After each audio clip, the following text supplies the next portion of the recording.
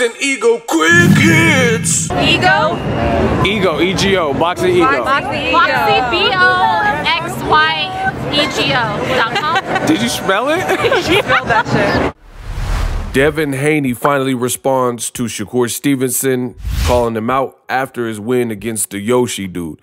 What up, Fight World? It's your boy Ego, and I'm back with some more boxing. Devin Haney reacts to Shakur Stevenson call out after the Yoshino win. Devin Haney was asked by the DAZN boxing show about Shakur Stevenson's challenge. Haney revealed that he was glad. He says, and I quote, "I'm happy that Shakur Stevenson called me out," Haney began. "He's supposed to call me out.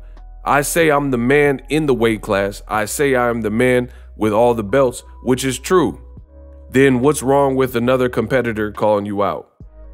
So that's Haney's response.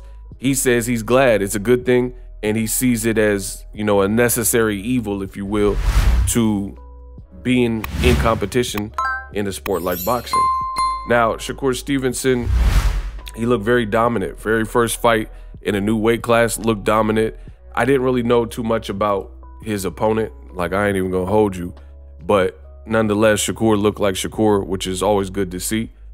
Devin Haney finally says, quote, "The last time we sparred, I was 16 and he was 17. The sparring was back and forth. There were times where he got the better of me. Then there were times where I got the better of him.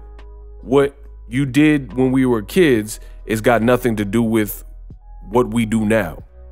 And I agree. I think a lot is made of sparring, but sparring is there to get you to the next level. Phenomenal fight. Two very talented fighters, both chock full of confidence, both undefeated, both American, both black.